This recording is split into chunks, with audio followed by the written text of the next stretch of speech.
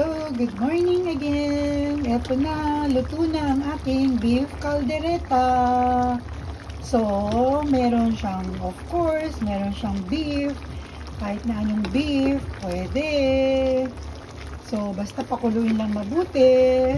Cook it very well. The beef. And then, meron siyang patatas. Meron siyang carrots.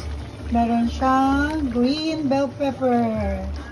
At kung merong red bell pepper, mas maganda. At meron din siyang bay leaves. Ayan ang aking beef caldereta. So, meron din siyang, of course, garlic, onion,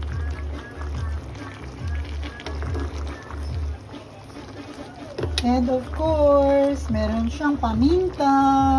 Look at that. So, dapat meron siyang liver spread. Kaya lang, it so happen, wala akong liver spread. So, yan ang aking luto para sa magba-birthday today. So, look at that.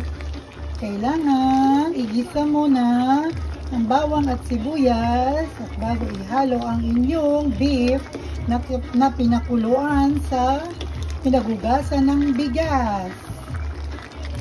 So, ito na ang aking beef caldereta. Malaman na malaman at malambot na malambot. So soft. Tapos, of course, sa huli, lalagyan nyo siya ng Del Monte tomato paste. So, if you have Reno liver spread, mas masarap.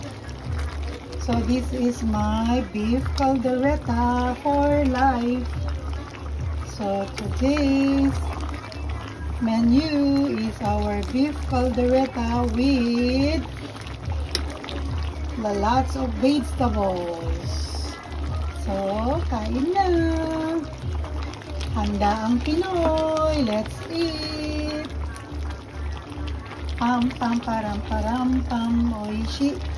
Yan, napakasarap ng aking beef caldereta. Punong-puno ng love at napakalambot ng aking beef kasi 2 oras ko siyang pinakuluan sa pinagugasan ng bigas. So, for your birthday today and for your menu for today, this is my version of beef caldereta. Wow! Super sarap. Sabaw pa lang, ulam na. So, napakalambot niya. Napakasarap. So, if you want to put a little bit sugar, it's okay. And put a pepper on the last part. And of course, the bay leaves. So, this is my beef caldereta. Let's eat.